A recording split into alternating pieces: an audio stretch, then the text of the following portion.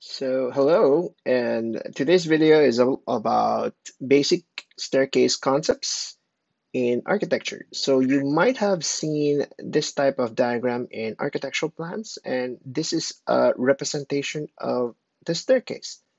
So usually there's an arrow there, and you see a bunch of numbers for the number of steps. But in this video, we're going to be discussing some core concepts, of course, and sometimes the students or novice architects are not so familiar with staircases.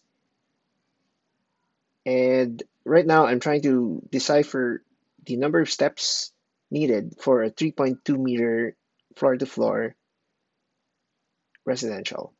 And here I'm making a diagram in determining this. So the middle part or the halfway of this staircase has a landing.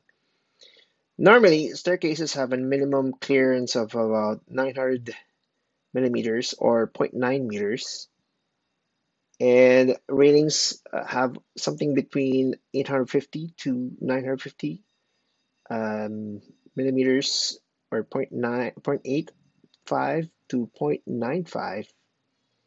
So right now, every step is in between has this a thread or a depth of 250 to 300 millimeters, and the riser or the stepped vertical step is roughly about 150 to 185 millimeters. So here you go. So how do you determine this? So I have 3,200 millimeters or 3.2 millimeters is 17 enough. So uh, if you do a quick math of this, it comes to 188 millimeters, which is out of the range that I just said. And if I do an 18 step type, that would be in the range that I like. So to test this again, so I'm making another diagram, and this time it's a U-shaped type of staircase. So normally this is from the ground floor first, and I'm trying to count the number of steps. Okay, so by having this 18 step, the 18th step can be the second floor, finished floor line, and from deciphering from this. And since I'm using the formula I just stated with minimum, and also of course that's something that's ideal, I can make a diagram as simple as this. The landing is in the middle. Here you can see the I have some sort of a cut plane.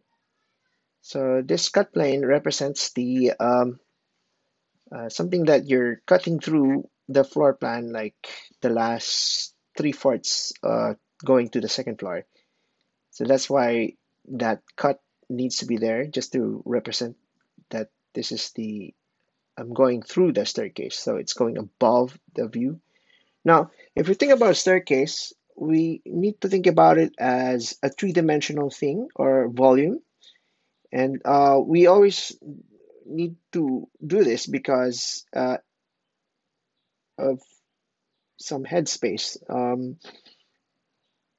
Okay, so right now I'm trying to draw a diagram here representing to see the three-dimensionality. Right now, here's the landing, as you can see in the middle, from floor to floor. So the second floor is in represented there in that line that I just indicated. And of course, this is the first flight of stairs that I'm trying to draw. And at the second floor, I'm making that diagram. And of course, this is the second floor um, cutout or the edge of that second floor. And usually, right here, there's always a void. Okay, normally this is unless you have a third floor. Uh, and something to keep in mind also is about headrooms. You should have a headroom of minimum 2.1. But here in this case, if the ceiling is about the standard 2.7 meters, there's no problem. And this entire thing is the staircase volume. So you always remember to keep in mind that staircases on the second floor also needs to have a space. But then, on the second floor, the drawing of the staircase, the same staircase, is a bit different from what we just drew. On the second floor, you can see all the steps up to the first step on the ground floor, and it's represented as such. So to reinforce this concept, okay, so yeah, there I'm drawing an arrow going to indicate where you're going down. To reinforce this concept, okay, so it's like looking and cutting through the last one-fourth of the second floor.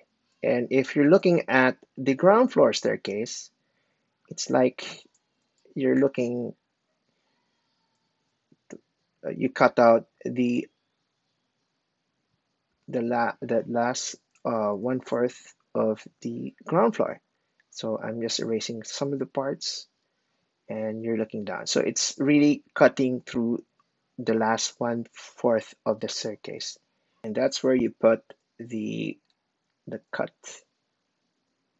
And here you go. So that's a representative of one staircase. So there are other types. Okay, so of course the last one we did was the first two were already showed you, but it could go straight. But you need to always remember that as much as possible, you need to have a landing, and don't forget to put the words up or down. Here's another example. May probably um, circular staircases are going to be in another video because it's a bit more complicated than the regular staircase.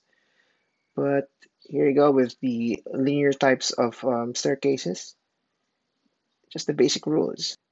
And if you found this video very useful, please consider liking it and subscribing to the channel. It would help me a lot. Thank you anyway. See you next time.